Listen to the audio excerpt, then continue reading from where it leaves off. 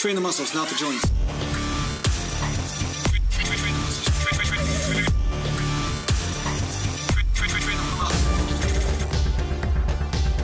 Welcome back to Natural Gallant Bodybuilding. Today I'm going to talk to you a little bit about isolation as I'm isolated up here in the forest. On the way up here I was just thinking about something, and that's like how people have a certain amount of confusion when it comes down to thinking about what bodybuilding really is, right?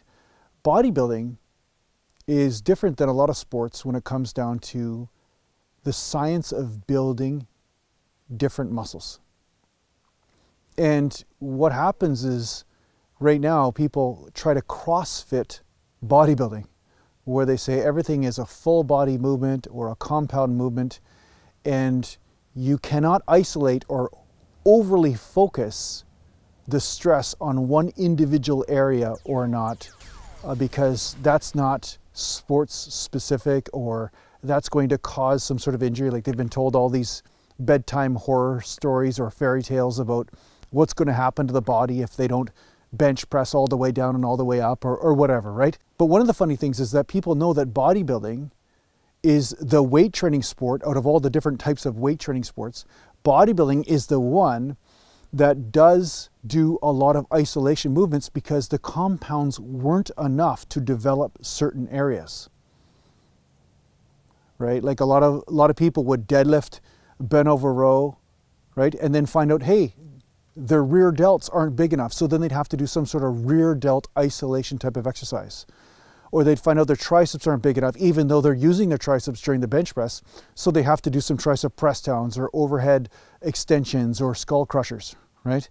And the same thing with biceps. My twin brother and I mean, we would train, and my brother would not train biceps as much, and I trained my biceps more, and my biceps got bigger, right? So basically, isolations are a necessary practice in bodybuilding. So it's not the same for everybody, but there's going to be some instances where you'll find that it's absolutely necessary in order for you to get that muscle to grow and to be in balance or harmony with the rest of the body from a bodybuilding symmetry point of view, right? Now, if we say isolation, which is basically another fancy word for concentrating the tension on one area of the body, we can also say that refining range of motion can concentrate tension on certain parts of the body.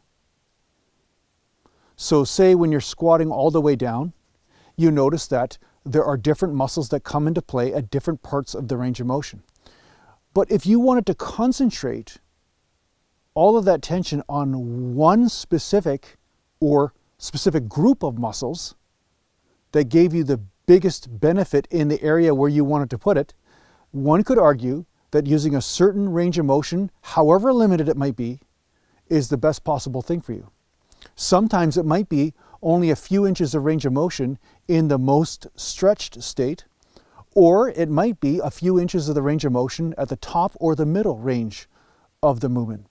But one could say that you're using all of your energy in that moment to fatigue certain muscles. So there was a comment that was just made on my bench press technique, because in the latest videos I've been touching my chest with bench press and coming up almost all the way. But there are a lot of videos where I was doing bench presses where I'm just concentrating the tension on the area where I feel the chest the most, because I find that when I use my energy to extend or lock out, I start to include the delts too much. Or if I come down too low, sometimes I feel like I'm getting too much front delt. I can actually feel it, right? So I find that sweet spot and concentrate all the energy on that.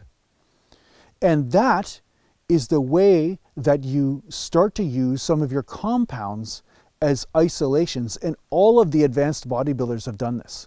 It's only misunderstood by beginners or people who don't understand the laws of bodybuilding, which state it's about concentrating the forces on the areas that you specifically want to grow. And sometimes only by doing so, sometimes only by concentrating the forces on that area, can you even get any benefit at all.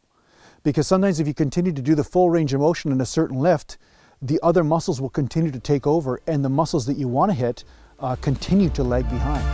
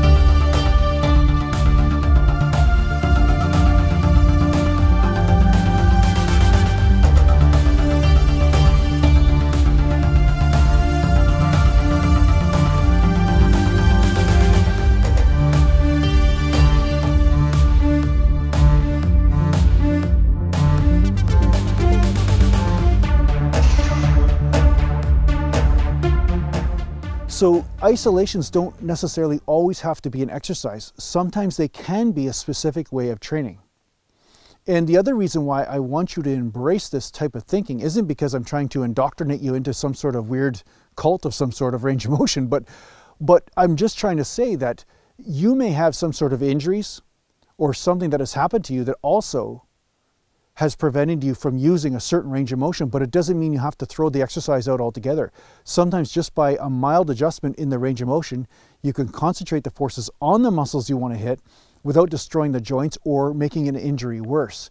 And that sometimes can be a very effective way of getting the best of both worlds. So that's the great part about bodybuilding, right? If you learn how to concentrate those forces and those tensions on the muscles and not destroy an injured area, right? You can continue to get gains and continue to be healthy and get that blood flowing and look like a mountain or something, you know?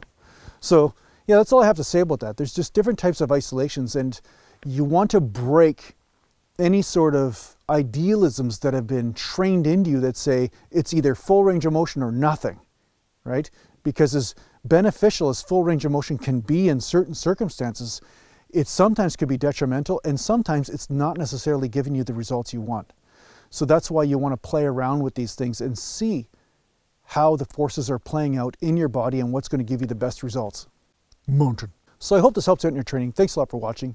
If you need to get a hold of me, just go to naturalgallantbodybuilding.com, and thanks to the Patreon supporters, where I'm doing a podcast every week talking about this sort of stuff. So if you guys want to tune into that, it's only like $5 a month, and I'll see you there. And if you don't go to the podcast or support me on Patreon, there's a lot of woods out here, a lot of burying space, you know what I'm saying? A lot of space to, you know, dig holes. You get my drift? So I thought. Yeah, there's a good place right there. Right there too. Yep, lots. I tell you, there's just so many spots. There's so many spots.